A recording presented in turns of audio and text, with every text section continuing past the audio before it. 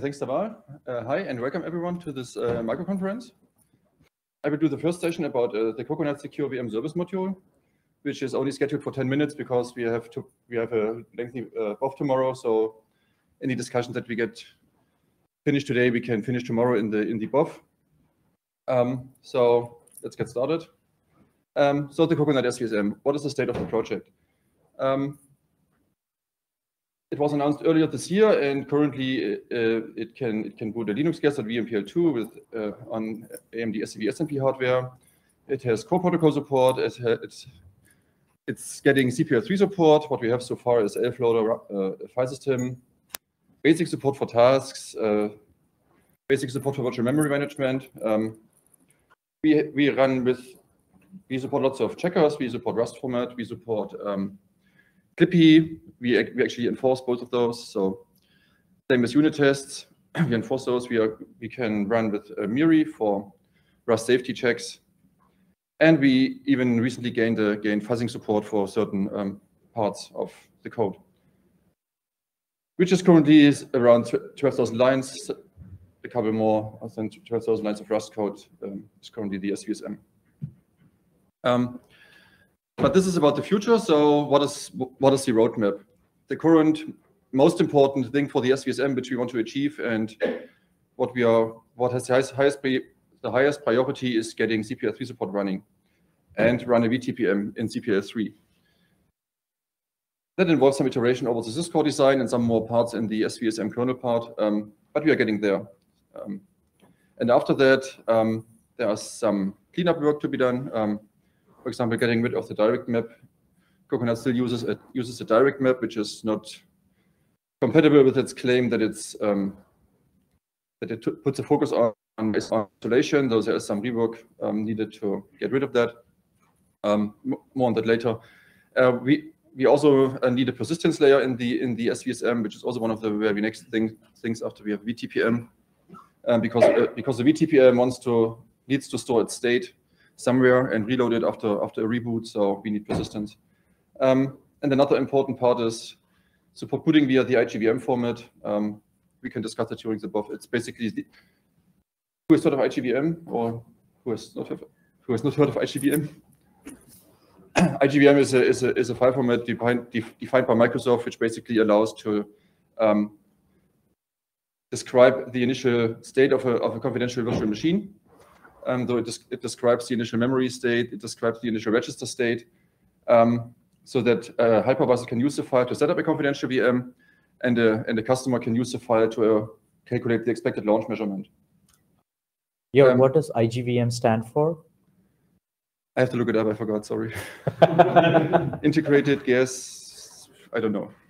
I have to look it up. Right. The benefit of IGVM is that it also has information in it where to put certain hypervisor information like ACPI tables, the MADT table, or the memory map, and that is very, very compelling because that gives the SVSM a unified hypervisor interface, because it needs some information from the hypervisor, which it currently gets from QEMU via firmware config, and which we have to re-implement for other hypervisors. And with IGVM, we have all of that for all hypervisors that implement IGVM. So that's also one of the next things to implement. Actually, work on that has already started, but so what are the open problems that we need to solve, or that we want to discuss here, or that I want to see discussed? We can discuss other problems too. I already mentioned persistence. The design for that is not yet set. Do we want to use a dedicated block device? Do we want to use something else, like an object store or something? I don't know. We need encryption and integrity protection, of course, because every external storage is untrusted. But for encryption, we need to get a key into the SVSM, which is only known to the guest and the guest owner. So next problem. And we also need an access permission model to make sure that TPM can only access the TPM state and other parts can only access their state. So this is our problem that need to be solved for the persistency layer.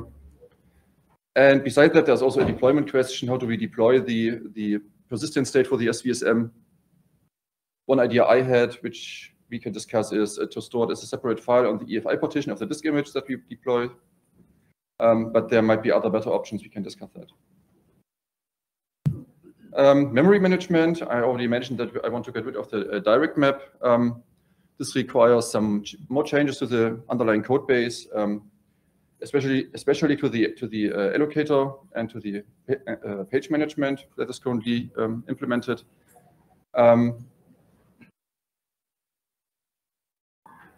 Speaking of the allocator, there are some other implications because the design of the COCONUT-SVSM involves partitioning of the virtual address space, not just between user and kernel, but there is a user part, there is a per task kernel space, there is a per CPU space even. So we don't use GS for per CPU data. We do that via the page tables, and we have a global shared part of the page table, or of the virtual address space. And in theory, we can allocate from each of these parts. So we need to solve the question where we want to actually do allocations from. Another big issue, I think, are our usage of Rust smart pointers. So currently we use the built-in Rust smart pointers, I think RC, ARC, and Box. Problem is that they panic on allocation failure, which is certainly not something we want, because it makes the project unreliable once we run out of memory. So we need smart pointers which can fail by returning an error and which can use different backend allocators. Different backend allocators because we might need to allocate from different parts of the address space, like a per CPU allocation or per task allocation or a global shared allocation, for example. Apparently, all of this is already implemented in Rust smart pointers, but for that we need Rust unstable, and we just switched away from unstable Rust for reasons to stable Rust. So we don't have it from Rust. So, and it's not clear when these APIs from Rust will become stable. So yeah, I think we need to implement our own smart pointers for the time being and switch over to the Rust ones once they become stable. Governance, interesting topic, which we raised a couple of times already, also in the SVSM Devil calls. It's an ongoing discussion. So far, I'm the only maintainer, which is not a perfect situation. So the goal is to get more top-level maintainers involved and increase the buzz factor of the COCONUT-SVSM. But we need to discuss how to get there. And another list of possible next steps or other use cases for the SVSM. What can we implement or what can be done with the SVSM? We can talk about live migration. We can talk about a UEFI variable store in the SVSM. About epic emulation and secure IRQ injection. Support for more TE architectures besides AMD SCB SMP. And more device emulations and implementing a full paravisor even to run non-Linux operating systems or non-enlightened operating systems. Use the SVSM not as an SVSM for an OS, but also for as a platform for secure service VMs that don't run an OS on top, but that provide secure services to other VMs, or any other cool idea that we can discuss or that you can bring up during the discussion. Since we have not much time today, there is an SVSM BOF tomorrow at 12:15 in exactly this room. So if you're interested, you are invited to join that.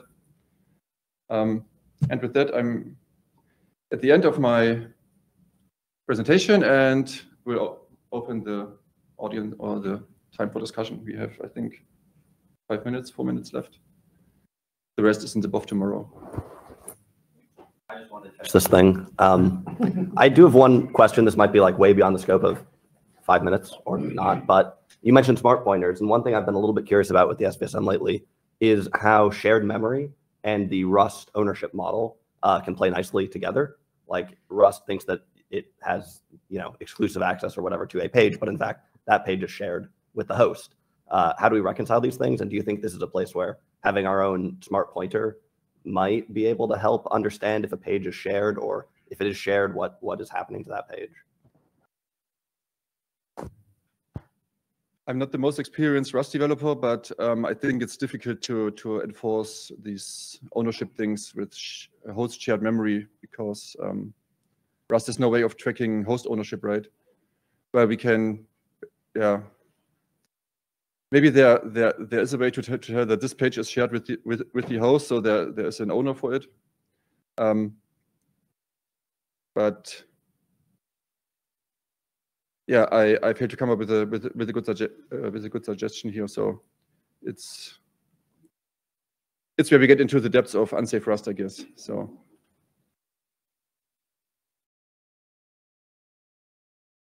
Spend 30 seconds on predictable launch measurements. Predictable launch measurements. I hope you get that with the IGVM. So. 30 seconds.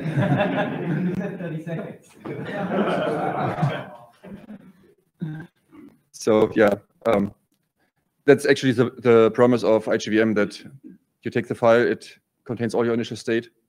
You take it, you calculate your expected launch measurement, and you can compare it to the launch measurement you actually get and see if the hypervisor loaded your IGVM file correctly.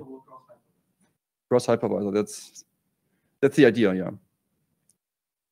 Once you're able to build a IGVM file that actually works cross hypervisor, but that's another problem.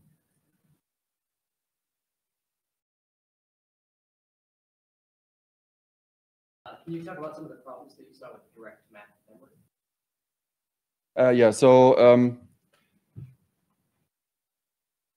how COCONUT was initially written is that it has some dedicated memory in guest mode, and like 256 megabyte currently, and there's basically a direct mapping of that, and a direct offset mapping in the SVSM to basically allocate memory from that SVSM owned part of the memory space.